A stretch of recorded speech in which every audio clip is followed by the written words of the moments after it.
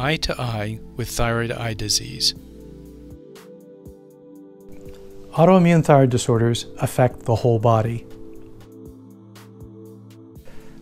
Hi, Dr. Charles Parker again. Welcome to PESA Productions' 5th section of a 10-part series on thyroid eye disease. Before we discuss the eye findings in section 6, it is worth remembering that autoimmune thyroid disorder affects the entire body. This is not a disorder limited to the thyroid and the eyes. The material in this series is meant to be easily understood. Parts, however, may be somewhat dense, and you may wish to review particular sections. If you have suggestions on how to improve this series, we welcome your comments.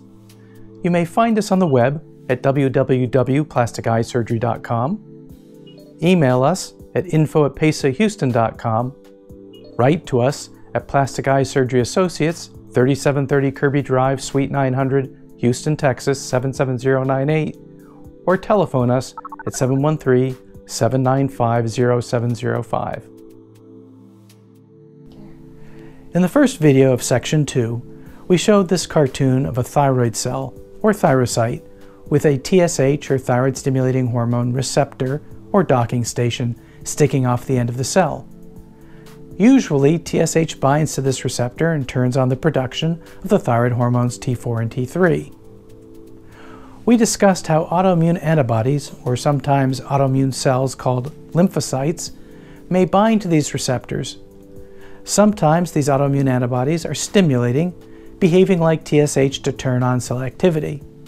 And sometimes they are inhibitory, or blocking, decreasing production of T4 and T3.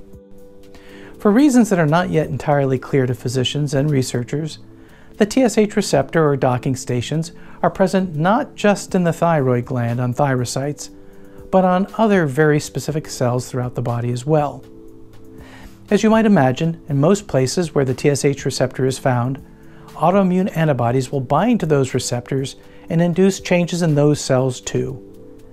Interestingly, not everyone with ATD or autoimmune thyroid disorder develops the same systemic findings. This goes along with what we said in section 3 about variable expressivity and may have to do at least in part with autoimmune antibodies that the person has. Remember, there are several different kinds of autoimmune antibodies. The most common tissue involved in autoimmune thyroid disorder is, of course, the thyroid.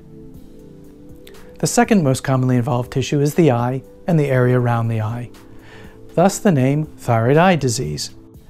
As we discussed before in section 3, not everyone with autoimmune thyroid disorder has a thyroid hormone abnormality, and not everyone with eye findings has a measurable thyroid problem.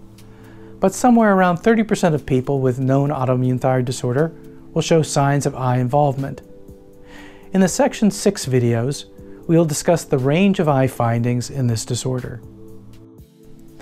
About 8% of people with autoimmune thyroid disorder, or ATD, will have involvement of their skin. But it is only the skin, dermal fibroblast cells, that have TSH receptors that are affected. And oddly enough, these are found mostly on the front part of the legs, along the shins, and sometimes extending down onto the top part of the foot, and rarely the toes. This finding is often called pretibial myxedema. Like the eye findings, there are active inflammatory and inactive scarring phases to the disorder. The active inflammatory phase can be quite painful. There is an enzyme called hyaluronidase that can be used to inject directly into the inflamed areas in the legs during the active phase, which can arrest the progression of the skin changes.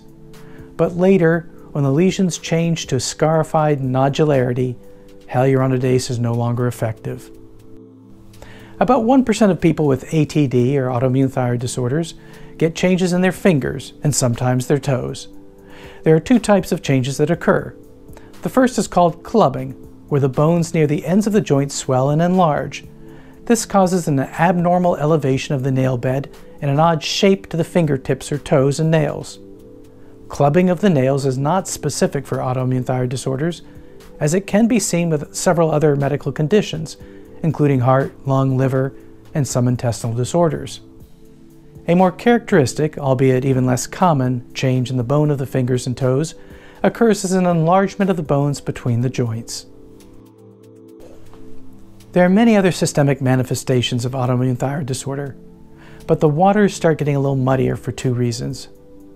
First, remember that once a person has one autoimmune disorder, they are at higher risk than the average population for developing other autoimmune disorders, and many autoimmune diseases have overlapping signs and symptoms. Second, it can be difficult to distinguish between the findings due to autoimmune antibodies and the thyroid hormone abnormalities, which, as we discussed, affect many different parts of the body. Part of the problem here is that we are once again encumbered by a name. We think of TSH as being a protein made by the pituitary whose sole action is to tell the thyroid to make more thyroid hormone. We think that because this was the first discovered effect of TSH, and so it was called thyroid-stimulating hormone. Perhaps we should think instead of TSH as being another hormone in its own right with effects throughout the whole body. Joint pains seem particularly common in people with autoimmune thyroid disorder, especially in the hips, knees, hands, and feet. As we saw in the fingers, there are TSH receptors and thyroid hormone receptors in many bones near the joint spaces. Rheumatoid arthritis, another autoimmune disorder, is quite common in people with ATD or autoimmune thyroid disorder.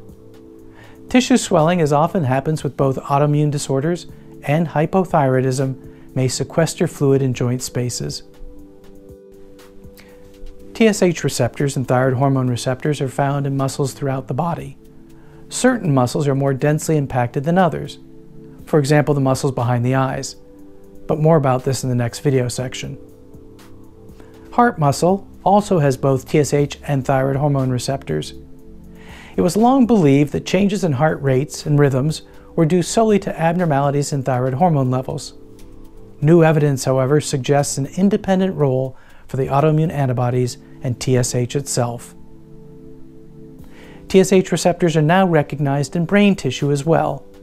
Many neuropsychological changes in people with autoimmune thyroid disorders have been long known, including depression, anxiety, confusion, somnolence, and even rarely psychosis, associated with widespread brain inflammation, so-called Hashimoto's cerebritis. There are, of course, many other apparently less frequent and less notable issues throughout the body.